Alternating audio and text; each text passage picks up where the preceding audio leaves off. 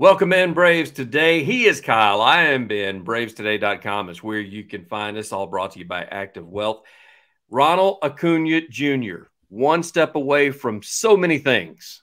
Home runs, stolen bases, MVP, possibly one of the best Braves of our generation to ever put on the uniform, behind probably, maybe Chipper Jones?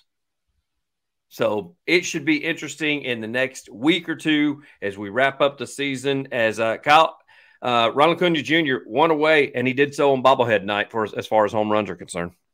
Yeah, maybe they should have bobblehead night more often for him if he's going to hit 2 homers in the same game. I would love for that, especially with how we've been performing these past few games. But Ronald, 1 homer, 3 stolen bases away from a season that may never happen again in the history of Major League Baseball. Yeah, and already at that 100 RBI mark as well. So, I mean, when you talk about a guy that's a leadoff guy that's still producing as far as RBIs is concerned, that's just unheard of to get into triple digits. Yeah, he's up there with Matt Olson as far as RBIs are concerned, and that's another guy that's been hitting it well here lately.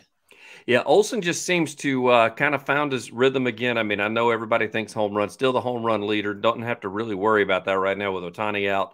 Less than a week and a half left of baseball with a couple of series against Washington, series against Cubs. So unless somebody gets hot like Schwarber or something where he has a few 3 or 4 home run games, more than likely he's probably going to end the season at that top spot. So, I mean, how big is that for the Braves? You got not only all-stars like Acuña and Olson, but you got league leaders in all categories. That's just fantastic as far as this team is concerned.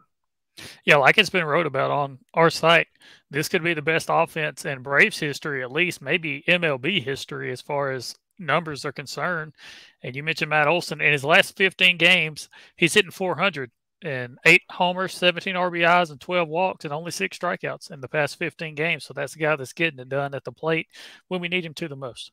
I keep saying it over and over, and I mean, I know it's like beating a dead horse, but Olson coming into the season, I said, give me a guy that's going to hit 260, have 30 home runs, and have probably 75, 80 RBIs, if that. And I would have been completely happy. So he's exceeded. He's even cut. You mentioned the one number that stuck out right there in my mind that you just mentioned, the strikeouts. That was one of his big deals at the beginning. There was even a pod that Lindsay and I did where I even said that was our question. Who's going to have more strikeouts in the season, Matt Olson or Spencer Strider? Looks like Strider's going to be able to hold that title. Well, when you put up generational strikeout numbers the way Spencer Strider is, then that's definitely a possibility. But you look at the based on balls and strikeout numbers for this year, he's walked 99 times. That's the most walks he has had in one season in his career, no matter what team he's been with. He's got 158 strikeouts so far as well. So still a little high on that, but lower than last year. And a lot more walks than last year, and hitting 279, 26 doubles, not Freddie Freeman numbers, 3 triples, which is the most he's ever had, 52 homers, 130 RBIs. I mean, he's getting it done. Yeah, 52 homers. He could probably get to 55 before it's all said and done with. It looks like, I mean, especially with the teams that the Braves have on the list. I mean, the Nats pretty much have kind of mailed it in for the year. Cubs are still fighting, but who knows how well the Braves will play against them. It's always hit or miss whenever they face the Cubbies, so we shall see. Mention Strider and mention his strikeouts. He put a stop to that losing streak, and this is the Strider that the Braves needed down the stretch. Ended up with 11 Ks before the night was over with. We needed somebody to do something on the mound. I was talking to Crosby last night, and it's like we need to do a run dance, a pitching dance, something like people used to do rain dance, because something had to give. We had to stop that losing skid. We haven't lost 5 games in a row since 2017, and thankfully, that didn't happen tonight. That was one thing that was kind of going around. It was in the Discord. It went around on Twitter. 5 in a row since 2017. The last pod that we did, I told Lindsay I'd completely forgotten that we even got swept twice in the first half. I remembered the one sweep. I did not remember the second sweep, both against American League teams. So the Marlins still the only National League team to sweep the Braves after the Braves get the win in Game 2 against the Phillies with the rubber game of the series coming up. They avoid that bad record because that's one we keep talking about all the good records the Braves have, setting that as losing 5 in a row since 2017. I think the team, I don't want to say it was Ronnie that started it off with the leadoff home run, but it just seemed like they played a little differently, almost like they had a little meeting in the clubhouse that said something like, all right, boys, like we've won the division. We're in there. If we want home field, we can't keep, to quote the Durham Bulls from the movie Bull Durham, can't keep lollygagging. Yeah. I think the leadoff homer from Ronnie was the shot in the arm that the team really needed tonight. We've said before, as Ronnie goes, the rest of the team goes. Yeah. Had another stolen base, couple of home runs, so still moving the needle on those numbers. And it seems like when he does that, Ozzy's right behind him. He hits the ball a little bit better. Olson gets better pitches to see. They had some control issues, did Philly, as they put a few walks up there. The Braves able to capitalize by then Ozuna, who, at the first of the year, I was preaching get rid of Ozuna, and now he seems to be one of the spark plugs that comes up in, late in the innings or late in the lineup and actually produces for the Braves. Yeah, that's a guy that I actually pulled up over here on the stat sheet. In his last 7 games, he's hitting .333, 2 homers, 7 RBIs. So he's getting it done here lately. And I mean, he's hitting .269 this year. He had that average all the way up to a .272 at the start of September, but it's gone down just a little bit. But he's still hitting over 200 in this month. And you mentioned the Marlins and records, winning and loss records against teams. It's crazy we got swept by the Marlins because that's the team that we're usually the best against. We were 9-1 against the Marlins heading into that series.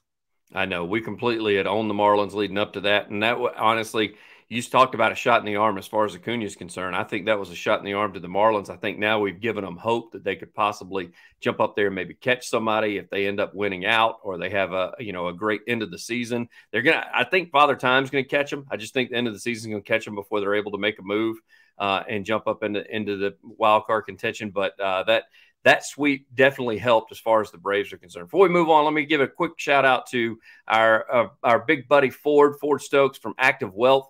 Active Wealth show on AM 920 and The Answer, as well as author of informative book Annuity 360, primary sponsor here. Best part, Ford's going to give you and each and every Brave fan a free gift, book Annuity 360. All you need to do is go to annuity360.net, provide you with contact information there, and then Ford's going to send you that complimentary copy. It's important to note Ford and his team at Active Wealth specialize in assisting pre-retirees and retirees, and his team are eager to assist you and make the most of your financial resources. Active Wealth Management has conveniently located offices in Alpharetta, Cartersville, Kennesaw, Midtown. They also recently opened up their new headquarters off of Exit 12 off of Georgia 400. Let them know that we at Braves Today sent you in that direction and tell Ford, go Braves and chop on. As we talked about what they have left, it looks like, you still got to finish things with the Phillies, but then after that, the Nationals, which the Braves have this year at least, have kind of licked their chops whenever they faced them. And it looks like we'll even see Max Fried on the mound. It looks like that blister may have healed up or at least is headed in the right direction. Yeah, I hope so. Max Fried, a guy we're going to need down the road for sure. That's an ace pitcher that you need to have if you want to go to a World Series. And he's had problems with these kind of things for his whole career. It seems like he's had blister issues for a while now. And I just hope that we've given him time, having the start off to kind of get that nipped in the bud before he faces the Nationals. Another reason, and that was the last pod that we did where it said, is it time to panic? And I tell Braves, you shouldn't panic right now because speaking of pitching, getting Kyle Wright more involved and trying to get him some innings, calling up Schuster to let him get some innings. The Braves aren't exactly throwing aces out there every day, moving Fried for precautionary reasons from, a start that he should have had against the Phillies to moving him to the Nationals. They said he could have gone. If this would have been the playoffs, he would have been on the mound. However, why not give it an extra week to kind of either scab over or go down something so he'll have a little bit more, it wouldn't be as painful with him on the mound if they give him that chance to wait. So that's one thing I've seen a lot in the comments and in the Twitterverse and people that have DM'd us and that kind of thing. And, they're concerned and they're like, what about our pitching? And it's like, well, we haven't really put the full rotation in effect yet. And, when playoffs roll around, heard Tom Glavine talk about it when we potted with him, it'll turn into a 3-man rotation. So you'll have 2 extra guys that'll be starters that can be middle relief. If a guy gets in trouble in the first inning, you've got another starter that can come in right behind him and act like he just started the game an inning late. And right now you've technically got 3 guys. You've got Charlie Morton, Max Fried, and then you've got Bryce Elder. You've already got 3 guys. And, we talk about Kyle Wright, and he has not looked good. He's 0-3. Didn't look good the other day, but we're talking about a guy that really didn't even have a spring. So he's still trying to get like grapefruit league type innings in here late in the season. He's still trying to get right at the end of the season. He's still working on that. Schuster's a guy we won't see again because he's out of options. So the only way we'd bring him back is if he would pass through waivers, and that's not a guy that's going to pass through waivers. Yeah. So we won't see him again, but he was serviceable for what we had. Yeah. And like you said, we just been kind of throwing arms out there and seeing what would stick so far. And keep in mind when it comes to Wright, I don't see him being a starter as far as the playoffs are concerned. I think he'll be a guy that's more of a help, a reliever, give me 3 innings. And you mentioned him basically starting spring right now. Not just that, in his rehab assignments, they never let him really go over 50 pitches. Yeah. And even when he did his 50 or 60 in the game, and then they sent him down to do 40 more in the bullpen. And that's just not the same as facing live hitting. We know that. He only threw about 3 innings in each game. Yeah. If that. Yeah, if that. And so he's finally trying to get back in the swing of things. And honestly, not that you're setting him up for failure, but I don't know that the Phillies are the team that you bring him up to face. Nope, that's not the one. As far as making your debut is concerned. And it's not necessarily his debut because he pitched last year, but as far as this year is concerned, it is. He's faced the Phillies twice, and they've touched him up and roughed him up pretty hard. And that's to be expected with just about anybody that pitches. You can't make mistakes against the Phillies. Even Strider, as well as he was pitching, 11 strikeouts, he still had a couple of bombs that he gave up and gave up some hard hit balls because the Phillies are still going to put the ball in play. Strider only had 1 hit and 1 walk going into the 6th inning, and then you have Bryce Harper hit a 3-run homer. But that's just the way the Phillies operate. They're just like the Braves, which is what makes them dangerous. Anybody in that lineup can just come up and hit a bomb and shock the world at any time. Coming up, any sort of articles or anything you guys are going to be working on as far as Braves Today that they can catch and do a deep dive as far as going to bravestoday.com? Yeah, I just posted one today on this wild card race we have going on. I know you mentioned the Marlins and how they may run out of time. They're tied right now for a wild card spot with the Cubs, but the Cubs currently in the lead. They're playing against the Pirates. They're up 5-1. Brewers, they're leading the NL Central right now. They're beating the Cardinals. But the Brewers, with the way their schedule comes out, the Cubs, and the Reds, all 3 of those teams have a chance at all getting in some form or fashion, which the Reds lost to the Twins 7-0 today, so that didn't help. But the Marlins beating the Mets definitely helped them. The Diamondbacks, another team in that wild card race, they're beating the Giants 5-2 right now, and that's the other 2 teams that is mentioned when we talk about the wild card races. Arizona's in. They're a half game ahead. If they beat San Fran, they'll be a whole game ahead in the wild card.